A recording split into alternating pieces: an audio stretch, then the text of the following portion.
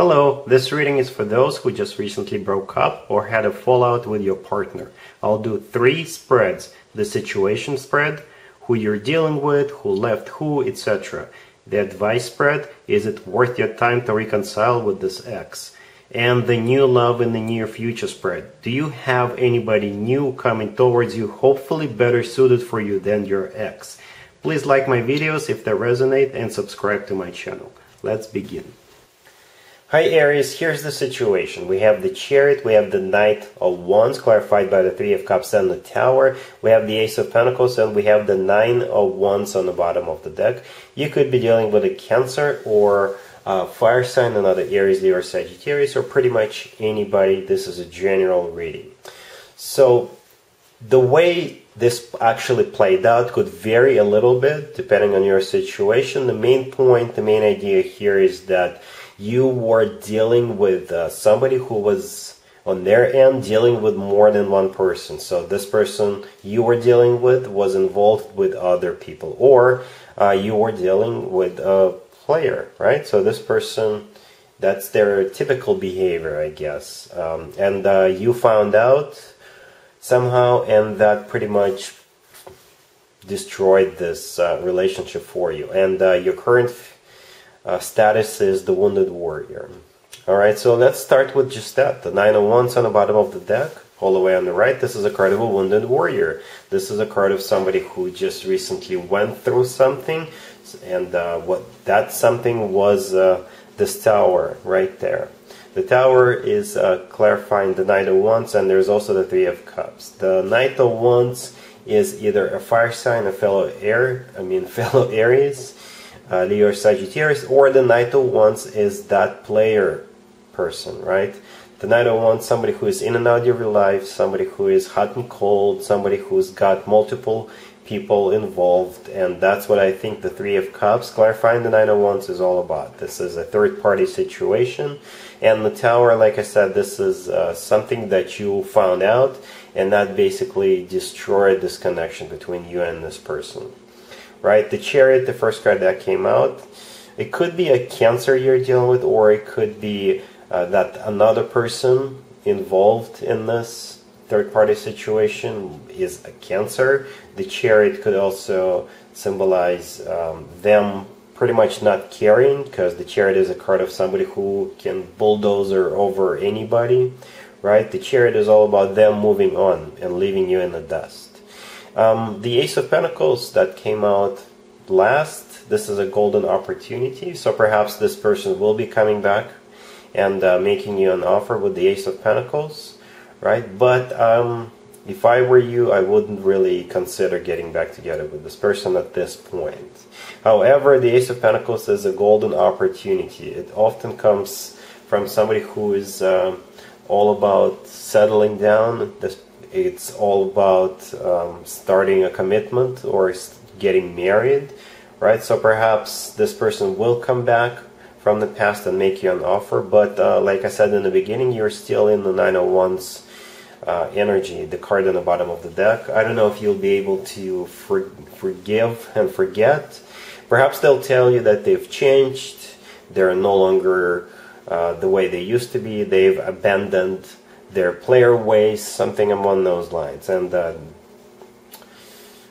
it's going to be a very hard decision for you. But the good news is that the second spread coming up is all about the advice. Alright, cool.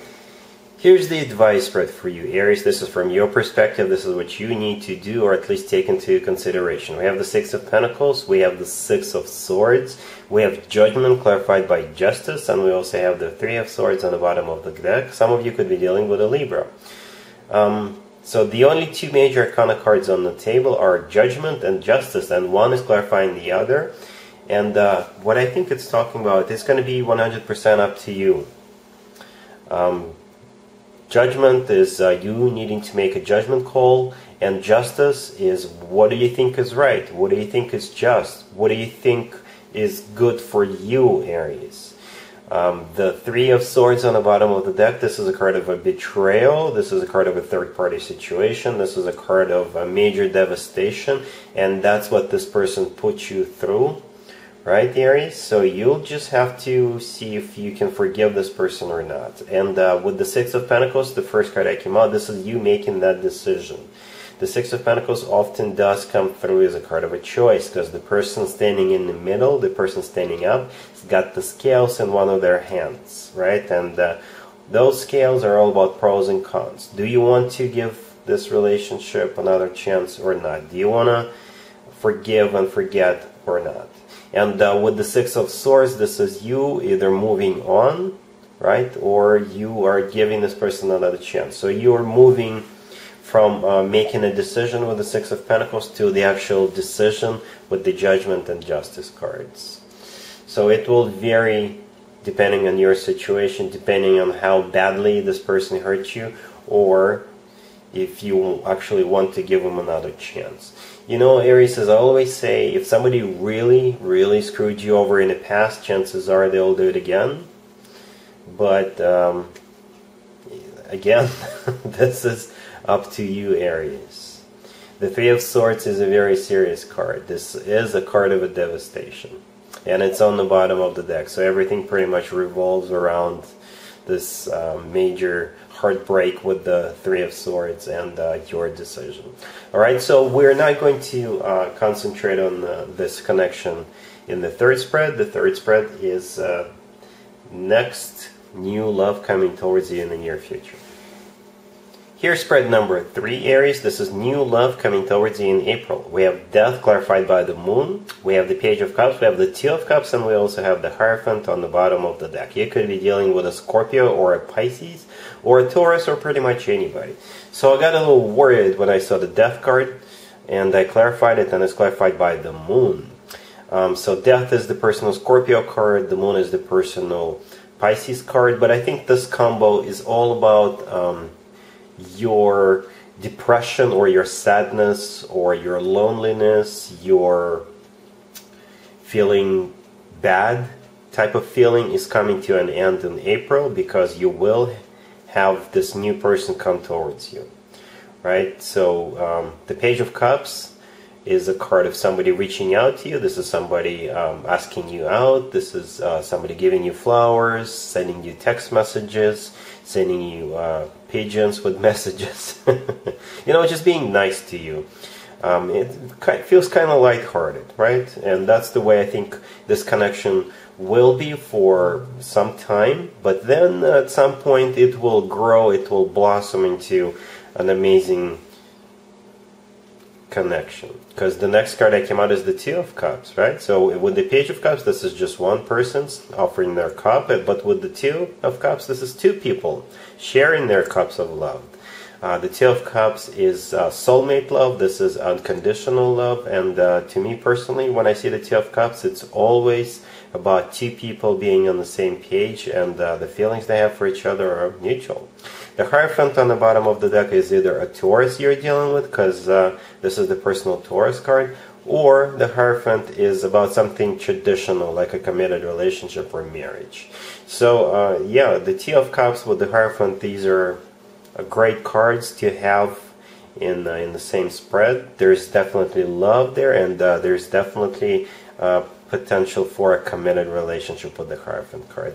And yeah, what's also important, like I said in the beginning of this spread, is your sadness is going to become a thing of the past with the Death and the Moon cards. So looks very promising, Aries. Alright, so that's what I got for you for this reading. Hopefully it resonates. Don't forget to watch my other videos on this channel. And other than that, Aries, try to have an amazing birthday month and have an amazing April overall. And there you have it. I hope my readings resonated with you, and if they did, I hope they make your lives better in one way or the other. Please share and subscribe and hit the bell to get notified. Thank you for watching.